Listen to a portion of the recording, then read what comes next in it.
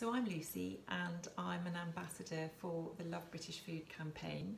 I'm also a registered nutritionist and I am never happier than when I am supporting our British farmers. So this June I'm doing a shout out for trout. I've got 4 lovely portion trout fillets here that I picked up from the supermarket this morning, and really quite inexpensive, extremely easy to cook and just bursting with nutrients. In fact, I quite often use fish in a lot of the recipes that I talk about as a nutritionist because it is just so full of goodness in lots of different ways. And actually, as a mother of 2 pretty hungry teenagers in our busy family, I think perhaps one of the reasons that as a nation we don't eat as much fish as we could do is because we just don't have perhaps the confidence to cook it. And in actual fact, it is so easy to cook, and I'm going to show you in a minute how I would cook it, just very quickly, very simple recipe. And then I'm going to talk to you a little bit more about all the wonderful nutrients. So I'm literally just going to use, I've got some lovely cold pressed Hill Farm oil, rapeseed oil here, which is farmed up in Suffolk. And the great thing about using rapeseed oil when you're frying like this is that it has a really high smoke point, so we can heat it up to a really high temperature and it doesn't denature the oil. So now that's nice and sizzling hot, I'm just going to pop a couple of the trout fillets in, and I'm just going to put them flesh side down. Literally just leave them like that for 3 minutes, and then after 3 minutes I'm just going to flip them over.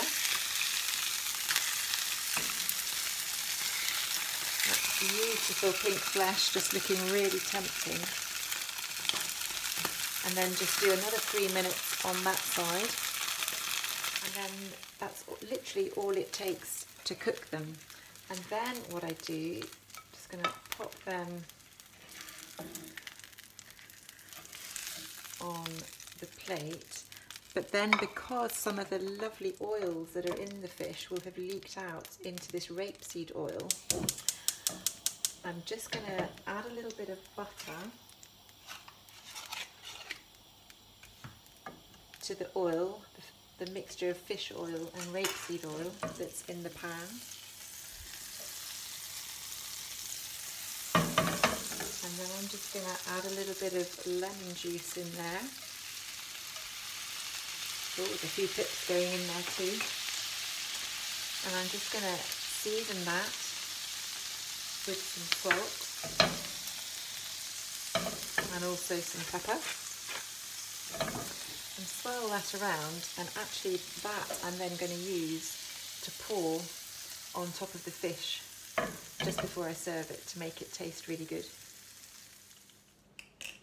So I've got some really lovely potato salad that I made earlier. That's just some lovely British potatoes. I mixed in some horseradish because so easy to get instant flavour and actually tastes really good with the trout. And then I've just put some cooked frozen peas in there as well, which always are really helpful just to have in the freezer. So then what I would do, I'm just showing you how I would just create one portion. So I just take the trout that we've just cooked, pop it on there with that lovely potato salad, and then that buttery rapeseed oil, lemony mix that we did at the end. I'm just going to pour that over everything. And actually another very humble British leaf that is lovely with trout is just watercress. So I'm just going to pop a little bit of that over there. And that is literally it. That took me about 5 minutes to cook the trout, and it tastes really, really great. So I said I was going to just tell you about some of the health benefits of fish. I'm just going to add a little bit of lemon to that dish as I do that. But the first thing that's so obvious is that it's got this lovely pink colour, just really pink fleshy fish. and that is due to the antioxidant that's in it, and that antioxidant is called astaxanthin.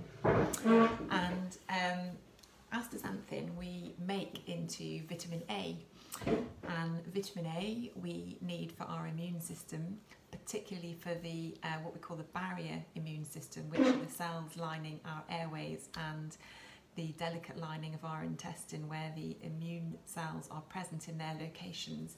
That's one really important function of vitamin A, and also of course for really healthy vision.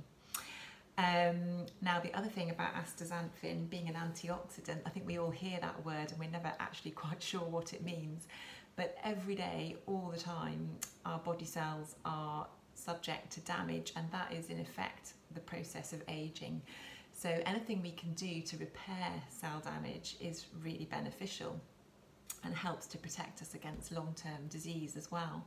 So we make our own antioxidants which repair that ongoing everyday cell damage, but it's also useful to have foods with natural antioxidants in them to boost our own natural detox. So that's another great thing about the antioxidant in trout, that it helps repair any cell damage as well.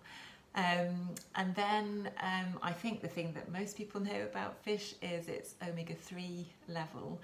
Now interestingly, the omega-3 in fish, there's two particular types of omega-3 which are really important for us, and they are abbreviated to DHA and EPA. And DHA is makes up about 60% actually of the fat that's in our brain tissue, and so it's actually really important during pregnancy for the correct brain development of babies. And in fact, trout is a low mercury fish, so really great in pregnancy, perfectly fine to have it once a week, and also during breastfeeding as well. There's a high demand for the DHA omega-3 from fish during breastfeeding too, for the ongoing development of the baby. But the other type of omega-3 oil that I mentioned is EPA, and it is in all our cell membranes, and therefore it helps cells to function properly. So in something like the immune system, where there's lots of different cells with many different functions, really important that we're having enough EPA omega-3 for that to function properly. And then another area where that EPA is really important is the lining of the blood vessels. Those cells there, the more of that EPA omega-3 we can eat, the healthier the cells that line the walls of our blood vessels, and it makes them very elastic, which helps to protect us against any blood pressure problems, heart disease, stroke, that sort of thing longer term. And then omega-3 generally fantastic anti-inflammatory function as well, which is really important. So that's all I really want to say about the omega-3 in fish. An interesting thing to note, of course, is that we can also get omega-3 from plants. It's just that we're not nearly as efficient at using the omega-3 in plants. We have to convert it in our bodies first into those two specific types that I talked about, and that isn't a very efficient process, so we need a lot more omega-3 from plants. Whereas in fish it's right there when we eat it. Now the other thing that's great about oily fish at the moment in particular is fish is about the only food that is a reasonably good source of vitamin D. So 95% of our vitamin D actually comes from the action of the sun on our skin, and of course we've had lots of lovely sun recently, so that's not a problem. But over the winter months when we are not exposed to the sun very much, eating foods like oily fish, which are rich in vitamin D, becomes really, really important as a source of vitamin D. And of course vitamin D, great for healthy bones, but also we're beginning to find out through science that vitamin D also has an important role in our immune system as well. Now, fish is also a great source of protein, so really important during growth. But also over 65, what tends to happen is in our more senior years, unfortunately just a very natural process where we start to lose muscle strength, and that process is called sarcopenia, And so we need to really eat foods that are rich in high quality protein to try and maintain that muscle strength. And fish certainly provides a source of complete protein, so it has every single building block of protein, every single amino acid that our bodies require, and of course really nice and easy to eat as well. So it's also a really good source of vitamin B12, which again in more senior years our vitamin B12 absorption tends to drop off a little bit. Again, it's just a natural phenomenon, we become less able to absorb it.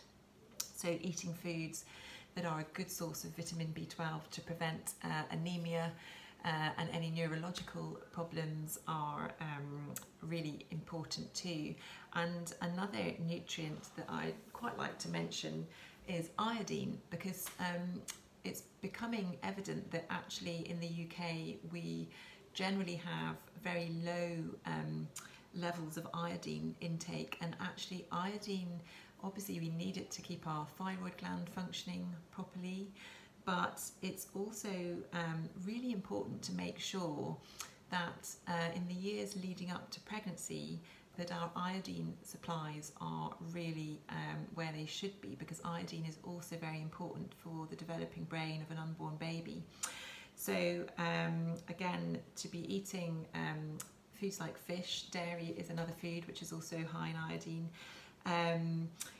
If we can really increase the intake, particularly in teenage years, and build up our iodine stores, then that potentially is really beneficial during pregnancy.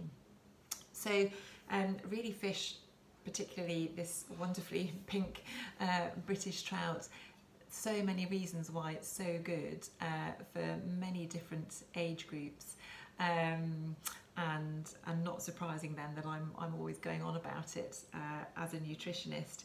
Interestingly, there's also some science that's coming to light that is connecting the levels of omega-3 in fish with mental health, and it'll be interesting to find out more about that. So I hope I have tempted you all to go out and buy some British trout this June, enjoy it on all those summer barbecues, loads of other ways to enjoy it too, of course.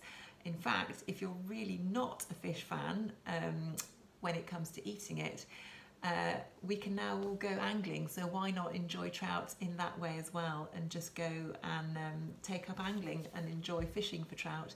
But let's support our British trout farmers this June.